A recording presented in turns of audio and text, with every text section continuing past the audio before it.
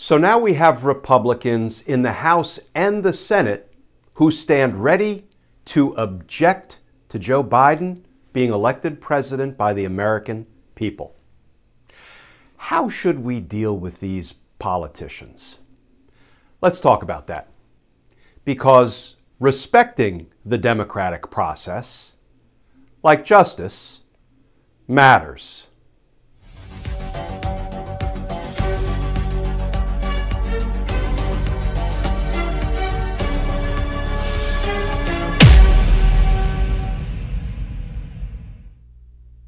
Hey all, Glenn Kirshner here.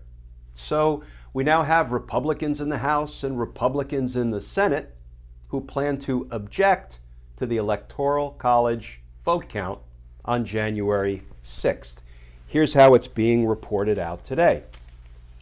This from CNN. At least 140 House Republicans to vote against counting electoral votes, two GOP lawmakers say. And this from The Hill. 11 Senate Republicans say they will oppose Electoral College results on Wednesday. But take heart, here is what NBC News said today. This move has essentially no chance of overturning the results of the November presidential election won by Joe Biden. Okay, so first of all, let's call this what it is. This is Republican politicians objecting to democracy. This is Republican politicians opposing the will of the American people. The popular vote was not close. The Electoral College vote was not close. And darn near every court in the land, trial courts, appellate courts, Supreme Courts, both state and federal, have ruled that there's absolutely no voter fraud undermining Joe Biden's win. And yet, these Republican politicians are going to stand against democracy. Now, we know why they're doing it, right? They're all trying to curry favor with Donald Trump's base, even though they know there is no chance that this will change the results of the election. But let's ask ourselves this question. How do we feel about a politician who is willing to stand against democracy, stand against the American voter, simply to satisfy their unquenchable thirst for power? And what else will that kind of a politician be willing to do to hold on to power? You know, you gotta love how this started in the Senate with this Josh Hawley character, right? And as soon as Josh Hawley started to get a whole bunch of FaceTime on mainstream media, right? We saw his picture, we heard the sound bites. He was getting a lot of attention for saying he was going to stand against democracy.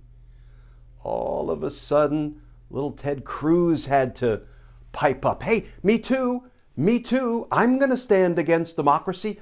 Look at me, Trump voters, look at me, not just Josh Hawley. I'm here trying to undermine the will of the American voters as well. Look at me, says Ted Cruz. So the question is, what do we do with these politicians who are trying to put a stop to democracy? You know, and I suggest that's sort of related to the larger question of what do we do with Trump and company and all of the crimes that they've committed over the past 4 years? Well, I would suggest that maybe we should try something different this time. Maybe this time we should try accountability. Because we failed to hold a criminal president accountable back in 1974. We failed to hold a criminal and abusive banking industry accountable previously. You know, we fail to hold corporate criminals and white-collar criminals accountable, you know, daily, it seems. Why don't we try something different this time? Why don't we try accountability? Because goodness knows, we've got criminal politicians out the wazoo. Okay, wazoo is it's a legal term. Translated from the original Latin, it means in abundance. Don't worry, we'll edit all that out later. No, we won't. But why don't we try accountability this time? Right? What's the worst that could happen? We achieve a little bit of justice. And call me crazy, but, you know, justice should matter. And folks, it's really not rocket science. Accountability for politicians who commit crime. Accountability for politicians who try to end democracy. Accountability for politicians who act against the will of the American voters. Let's try accountability this time, because only then will we move toward justice. And justice matters.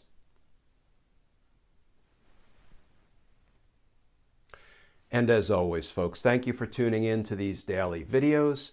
If you would like to more formally support our all-volunteer efforts here, you can go over to patreon.com, sign up to become a patron, and if you do, I will send you some Team Justice stickers and a personal handwritten note of thanks. You can also find me over on Facebook, Justice Matters with Glenn Kirshner, and of course on Twitter all day and night, trying to answer your legal questions as best I can based on my 30 years as a federal prosecutor. On Twitter you can find me at Glenn Kirshner 2. So as always, folks, please stay tuned, please stay safe, and I look forward to talking with you all again tomorrow.